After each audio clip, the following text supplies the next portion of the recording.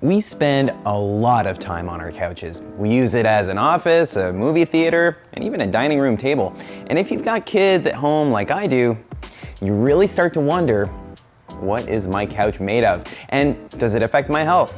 Where does that material even come from? And how might it affect the environment? Now, the textile industry is the second most polluting industry in the world after oil. So there are a lot of decisions to make if you want to buy a couch that isn't having a negative impact on the environment.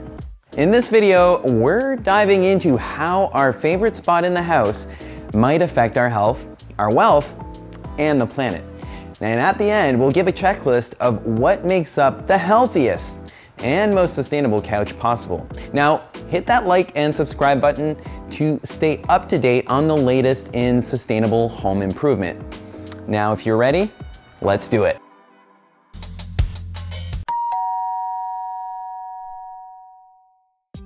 So anyone who watches this channel knows we're kind of obsessed with indoor air quality. A lot of folks think that air quality is mostly impacted by smelly things like paint, glues, and varnishes, but wood and upholstery in our furniture can be a surprising source of harmful fumes.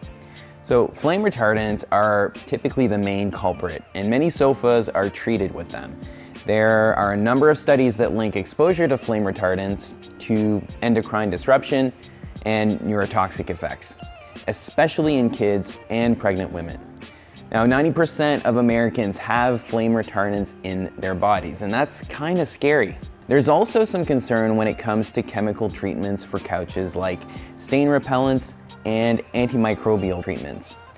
Some of these chemicals, especially fluorinated compounds, will never break down in the environment, and they've been linked to liver and kidney cancer, reproductive and development problems, and even immunosuppressant and immunotoxic effects. Plywood can also be a source of formaldehyde, which is a known carcinogen. There are calls to reform the Toxic Substance Control Act to require more before-market health testing, but for now, consumers can arm themselves with the right info and ask lots of questions before buying. There are some great articles and studies done on all of these health impacts. We'll put some resources in the description below. Now that we know the health dangers of an unhealthy couch, how can we shop for a healthy couch? As we learned a moment ago, some flame retardants cause cancer and other nasty things. Now, these harmful flame retardant chemicals bind to dust particles on your floor.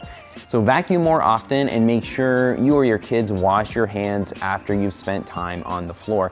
If you have a couch made between 1975 and 2013, you might want to consider replacing it altogether. In 1975, a California law called TB 117 mandated that flame retardants be incorporated into all different types of fabrics and upholstery. Almost all manufacturers followed this law nationwide. And once we caught on that flame retardants came with some serious health risks, the law was amended in 2013 to ban certain flame retardants. Now in 2014, California went even further with the Toxic Furniture Right to Know bill, which mandated that furniture manufacturers have to disclose which flame retardant chemicals might be used on their furniture. Now, most cheaply made couches and sectionals are made with a plywood base. Now, plywood often is a source of formaldehyde, which is a known human carcinogen. Now, some sofas are even finished with paints, varnishes, and sealants that can off-gas irritating fumes. Now, the best way to avoid this altogether is to look for a sofa or a sectional that is made from solid wood and is finished with natural wood finishes. Most cushions are stuffed with polyurethane foam, which is a petrochemical product and is actually highly flammable. Now, flammable usually means it comes with fire retardants, and well, we've talked enough about those already. Cushion fabric is also a source of hazardous air pollutants like methylene chloride and TDI. Now, look for cushions made from natural latex, eco-wool fiber, or even recycled content fiber. Now, buying secondhand is a great way to divert furniture from landfills and extend their useful life. Now, just be mindful that the regulations for healthy materials have improved in recent years. So an older couch might contain banned flame retardants or formaldehyde in the plywood. Try to find information about added treatments or retardants on the label or from the manufacturer. And be sure to vacuum around your couch frequently, since this is where most of the nasty material ends up. So we've talked a lot about healthy couches, but what about the planet? If your environmental impact is top of mind when shopping for products for your home, then here are 3 things to consider when you go shopping for your next sofa. For both natural and synthetic fibers, it's important to know where the material actually comes from. Even in the case of a natural fiber like cotton, it's often grown with a ton of chemical pesticides that can harm wildlife through the soil and waterways, and can even poison factory workers who are often underpaid. For synthetic fibers, these are made from fossil fuels, which we all know is a highly polluting industry and often contributes to the microplastics problem. Now, no matter the material you choose, look for a company that promises to do fair trade with their suppliers. Now, when choosing a material for your couch, ask questions like, how much water was used by the company to make the textile? Were the workers treated and paid fairly? What sort of chemicals were used in the production process? And do any of these chemicals pose a health risk to my family or the environment? It can be challenging to find the answers to all of these questions, but luckily there are labels out there and certifications to help you guide your research. Now, we'll go over these a little bit later. Even the most durable couch eventually makes its way to the street curb and eventually to the local dump. You can reduce waste by buying durable, long-lasting furniture rather than something maybe less expensive that will wear out in 5 years. Look for manufacturers that use recycled materials in their manufacturing processes. There are some manufacturers making products that contain biodegradable material, and others have even set up a recycling program to put all of that wood and textile material back into the value chain. Do you know any companies that have set up recycling programs for their furniture? We'd love to hear about them in the comments below. So what is the best fabric for a sofa or a sectional? Well, it really depends what's important to you. Now, we're gonna talk about the 5 more popular couch fabrics and how they perform for durability, health, and environmental impacts. If you want this info for later, we put a link to a handy article that covers 10 different materials in the description down below. Cotton might be the most natural material used to manufacture couches. For durability, cotton withstands wear, fading, and pilling, but it's prone to stains and wrinkling. As a natural material, cotton biodegrades and won't stick around in a landfill. But the manufacturing process is very water and chemically intensive, with residues often filtering into local watersheds where it affects wildlife and human communities. Since it's a natural fiber, it has a place in your super healthy home, but watch out for cotton that has added treatments for spill resistance. Some cotton is blended with petroleum-based synthetic fibers to make it more durable and spill resistant. In a few minutes, we'll give an overview of labels and certifications to help you find a healthy and sustainable cotton couch. Nylon is a synthetic fabric made from petroleum and was the first fabric made entirely in a lab. It's often blended with other materials and is considered to be one of the strongest upholstery fabrics out there. Nylon doesn't stain or wrinkle, and in some blends, it often resists fading, crushing, and pilling. Now, when it comes to the environment, nylon is a big loser. Not only does it originate from the highly polluting petrochemical industry, the manufacturing process produces nitrous oxide, which is 300 times more potent than CO2. No part of nylon is biodegradable, so it will be in landfills for hundreds of years. Now, on the health side, there's nothing too positive to say about any synthetic material, nylon included. Nylon contains flame retardants that have been connected to a swath of health problems. Flame retardants are regulated in the US, but the same standards don't apply to couches made in China and elsewhere. Nylon manufacturing also uses a ton of chemicals like sulfuric acid and formaldehyde. These residues can be harmful to our health, causing cancer, skin allergies, headaches, and more. Now, linen is another popular natural material, and if you ask me, it makes cotton look like garbage. In terms of durability, linen is prone to wrinkling and staining, but quality linen that is tightly spun is plenty durable for a family home.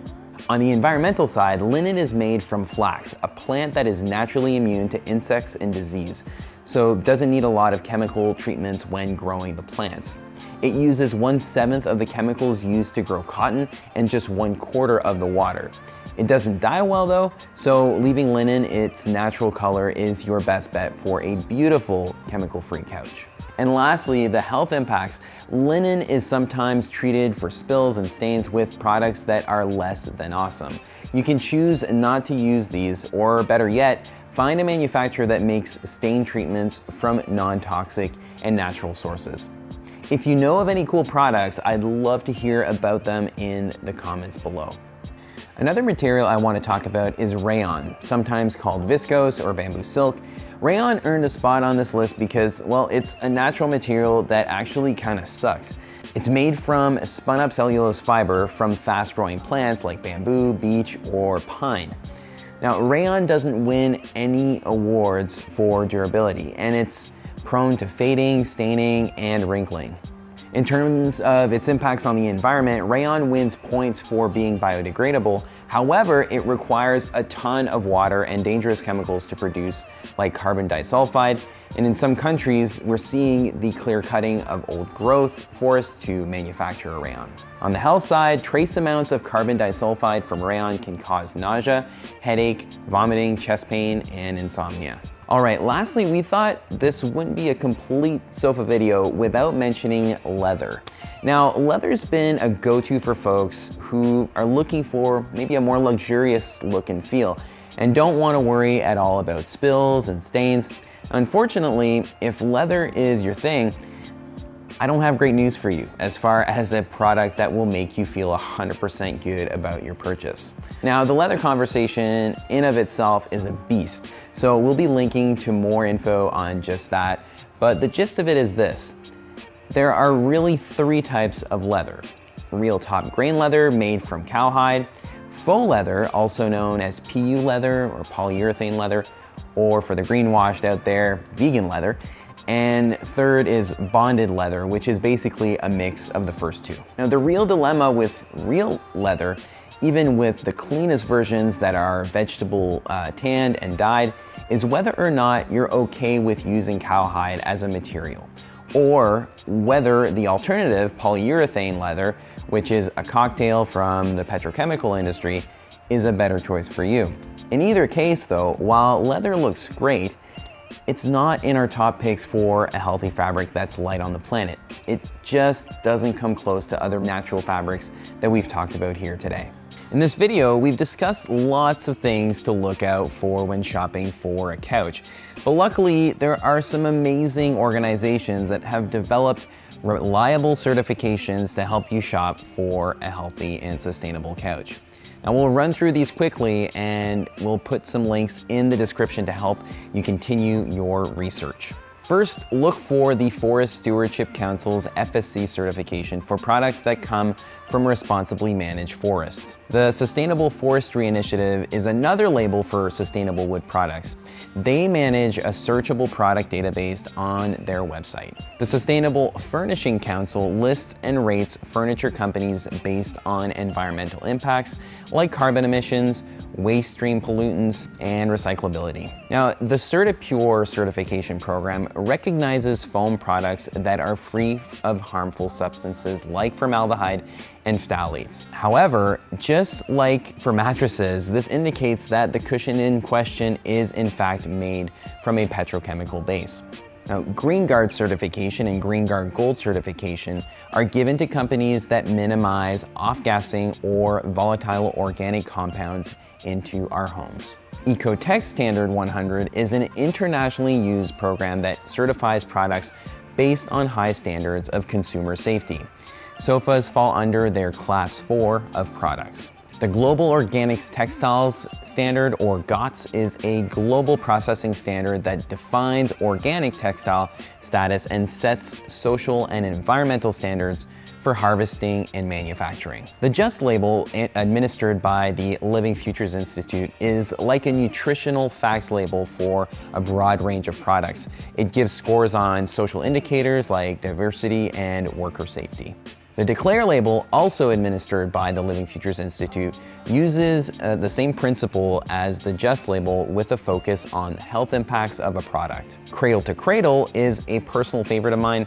This product standard recognizes products designed for a circular economy, prioritizing the use of recycled and recyclable materials. And lastly, furniture made in the US should comply with TC 117 2013 to ensure it's not made with any of the toxic flame retardants that were mandatory in California up to 2013.